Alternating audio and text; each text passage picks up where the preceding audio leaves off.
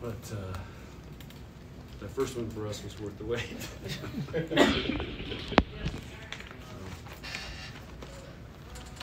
So I thought it was a typical Big Ten match. You can take nothing for granted. It's never over till it's over, and it's the way it's going to be for the next 10 weeks. So, but I thought our UCLA played great in Game 3 and took all the momentum away from us, and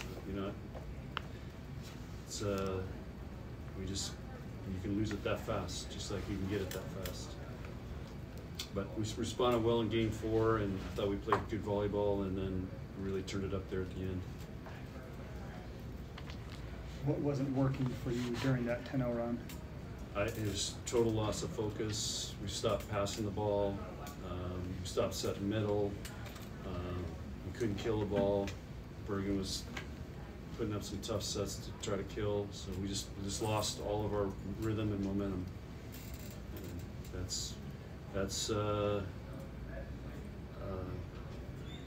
that's thinking the game's over and we're just going to roll.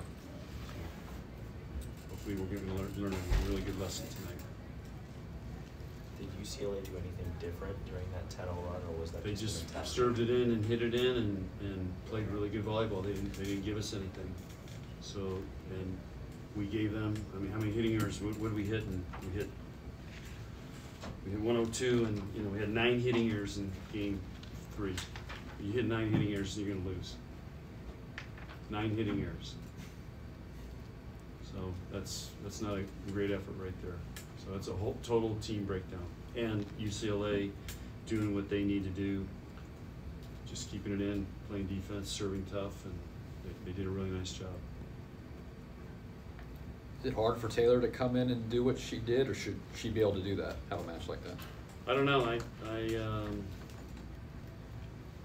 kept telling her she's got to get kills, because Harper wasn't killing the ball, Merritt wasn't killing the ball, so our middles were, and we needed a left side to kill some out-of-system balls, and I thought she took aggressive swings and did a really nice job. She got a couple big blocks we needed, so we'll see.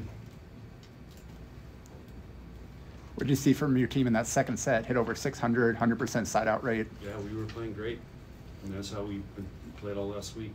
Just, yeah, when you side out 100%, you can't really get any better.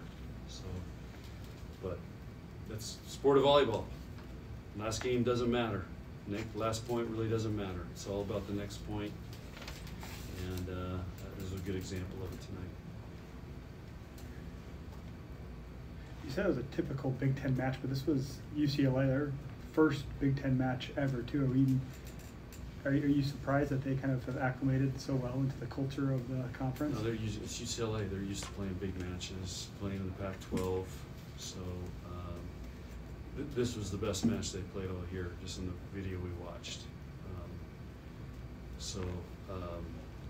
I thought they played really well tonight. They passed way better than they've been passing, and their setter did a really nice job tonight.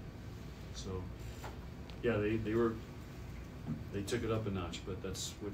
And I told our team before the match, I said, you look at so far in the Big Ten and some of the other conferences, all these close matches are going 5. They're really close matches. They're really hard, and it's the start of the conferences. So everybody 0-0 has a chance to win the conference, and that's what you're going to see. We got a good dose of it tonight. It's going to be the focus as you prepare for Sunday's match now. Just come in and like we don't do anything different. Just come in tomorrow, practice, prepare for USC, and then try to recover and get ready to play another great match Sunday night. Nothing changes. Stay with the routine. Any other questions? How did it make you feel that they did all these things to kind of celebrate your 25 years here? I blocked it all out. I blocked it all out. So I didn't even know this was the 700th win, so I didn't know that. And of course, I saw we did all the bobble things a couple days ago. Thank God they got that out of the way, so I have to deal with it today. But I think it's, this is how I look at it, Brent, is our marketing department is doing a great job of making everything fun for our fans, for our team, for University of Nebraska Athletic Department. they're doing some really fun things. It's in football, it's here, it's stuff they're doing on social media, and to be a part of that, and they asked me to do some stuff that got me, was out of my comfort zone. And the bobblehead dolls, that's not something I would ask for or even, but it's fun and people love it. And so anyway, it connects, it's just, they're doing a great job of connecting people with our program. And so hats off to them. They thought about all this and they got other things going the rest of the year, but they're doing a great job. Bailey's our marketing person, and I mean, she deserves a great shout out. You gonna be able to listen to the messages from the former players now that you're not coaching? Yeah, I heard. I mean, I heard somebody talking, but I wasn't paying attention. So I can't. I'm narrow focused. I can't get distracted by all that stuff.